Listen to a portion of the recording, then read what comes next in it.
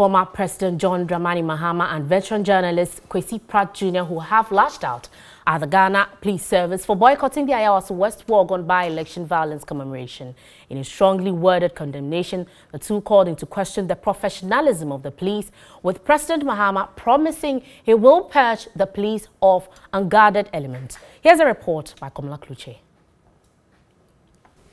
The event of January 31, 2019, an albatross on the neck of many who suffered injuries.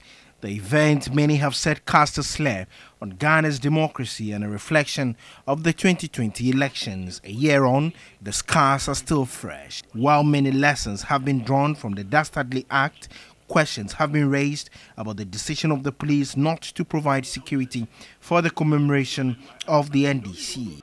I am totally shocked and disgusted by the conduct of our police service. And indeed, I'd like to use this opportunity to send a very clear and loud warning to our security services.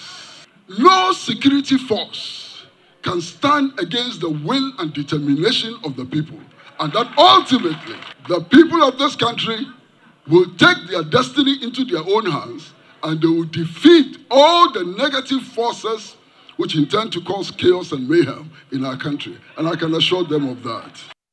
Which professional police officer will send a message like this? It shows the bastardization of the institutions of state that have taken place under this NPP administration. Of course, NDC is coming. We will reform the police service.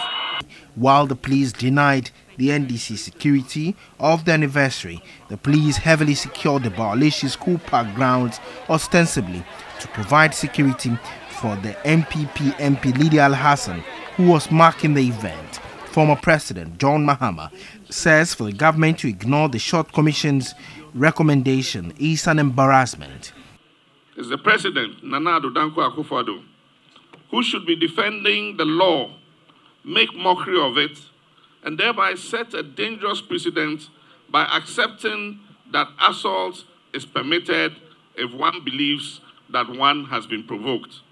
He threw a strong caution to persons aiming to perpetrate violence. Let me serve notice that all those contemplating bloodshed and their promoters, that if they shed any Ghanaian blood on 7/2020, if by the grace of God I become president on 7 January 2021, they will be held individually to account for their actions. Kwesi, TV3 News, Accra.